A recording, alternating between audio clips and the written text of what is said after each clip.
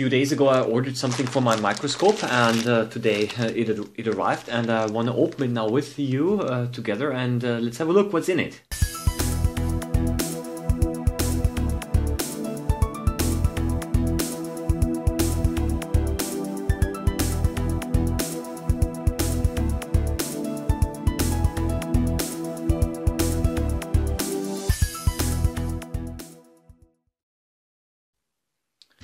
Okay, so let's get started. Wonder if we have to open it. I don't know, let's cut it open like this. And there is a box in here. I bought it second hand. Okay, there's nothing else in here. It's a little bit like Christmas. The excitement is high. I know what's in it because of course I ordered it. But still, I hope that it's functional. A lot of bubble wrap, of course. It was sent all across, all around half of the globe, so you better wrap it properly.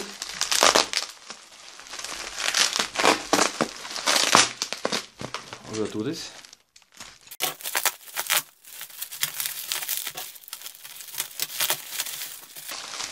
It's getting smaller and smaller. And yet another layer. Maybe you're already guessing what it is. The size is like the size of an objective, a microscope objective. And that's of course it. I ordered a microscope objective, one of the same series that I already have. And and now let's go for it. Let's go for it. Here it is. Here it is. I present an Olympus A60X achromatic objective, dry objective, and that is the last one that I needed. And now my microscope has all Olympus objectives, all the way from 4x to 60x. And yeah, I hope that it works fine. It is used, the microscope objective. I'll test it. I mean, the company told me that it works fine. Okay, so let's have a look. I'll now install it. I do have another 60x objective already installed, but it's not of the same series, and therefore this objective is not parfocal. So this means I have to always change. I always have to refocus, and that is not very convenient. But with this objective, it should be parfocal, and then it's going to be much more convenient and easier to do microscopy work. So, but let's exchange it and let's have a close look. The objective does have a damage here in front. I knew about that. I was informed about that. But the lens itself seems to be intact. Now, I have no idea what in the world they did with this lens. But I checked from the other side, and by looking through it, I actually did see that the lens was all clear and there were no problems. So I am somewhat confident that it's going to work fine. The lens apparently also was tested, and it was reassured to me that it actually does work fine. But really, I have no idea what in the world happened here. Okay, yeah. But again, it's not the optics. It's not the optical impression of the lens on the outside that's important. It's the optical quality and the image quality that it delivers. And I'm quite happy that I have this right now. The spring loading also works fine. So let's exchange the lenses. Okay, so let's get started again. Let's lower this.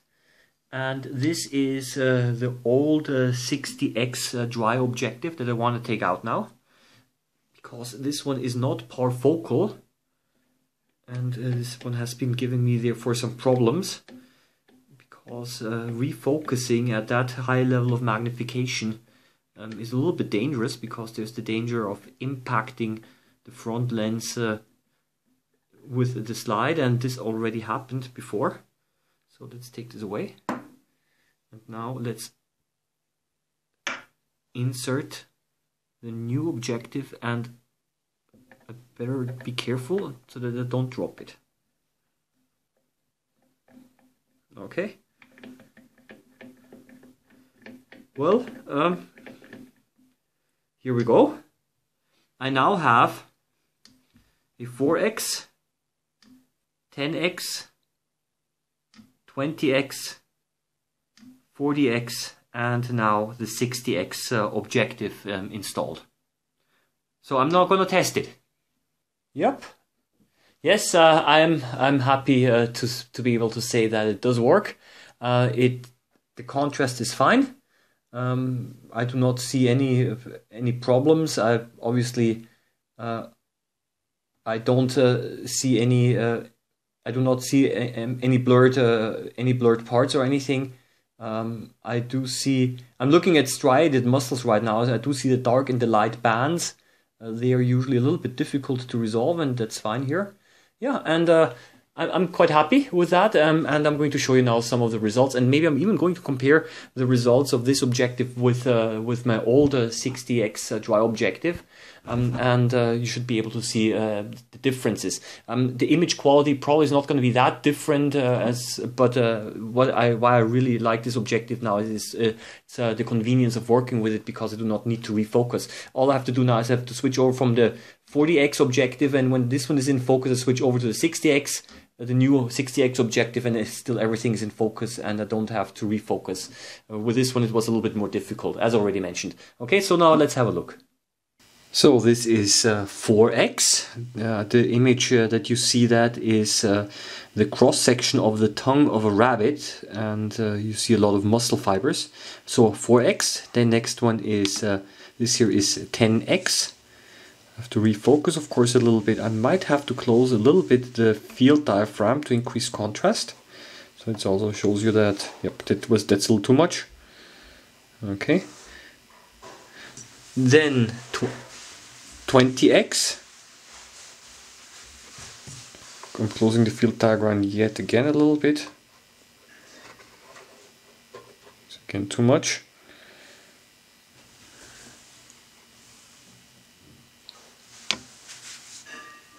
40x, and maybe you can already start to see the light and the dark bands, the striations of the muscles, little stripes. And now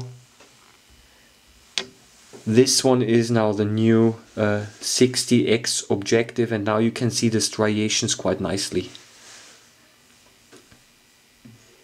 So I'm going to close the diaphragm, the condenser diaphragm, a little bit more to increase contrast. Yeah, so that's basically, it's a little bit too much closed. But what I will do now is I'm going to show you the same picture. I'll choose a different part here. The same picture using the other 60x objective.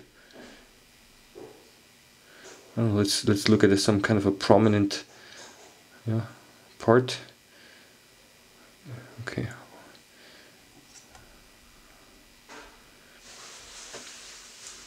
Okay, so I'm going to exchange the objective now. And this is now the old 60x dry objective.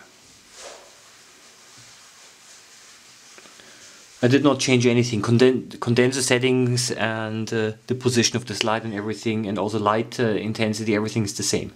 So let's do a little direct image comparison. The picture on the left is by using my old 60x objective, and the one on the right is the new one which just arrived. There is a slight image difference. The new objective has a slightly higher contrast and is also a little bit sharper. One might not see it very well here in these pictures, but there is a slight difference in image quality. Now, this image quality might not really justify the paying of so much money to buy the objective, and for me that's the image quality was also not the main reason, but it was rather the fact that my microscope is now complete and has all objectives of the same series. To explain numbers here, A60, the A refers to achromatic objective, 60 magnification, the numerical aperture that's measured for resolution is 0.80. The 160 over here stands for the the standard. That's the 160mm DIN standard. This was a very common standard.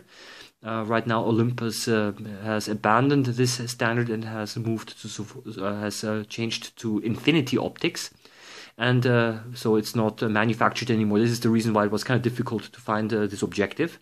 That's why I'm a little bit happy why I got it now.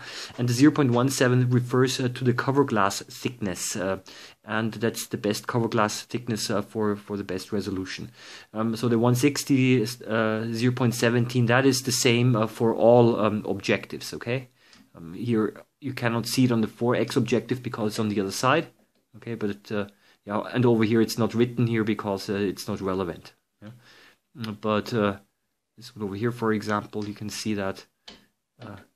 You also have the 0.17mm. The reason is why this one doesn't have it. The 4x doesn't have it written on it because the cover glass thickness is irrelevant. Okay. I also want to show you this objective here, which I do not have currently installed. This is a 100x oil immersion objective. I've only used it maybe about 4, 5, or 6 times.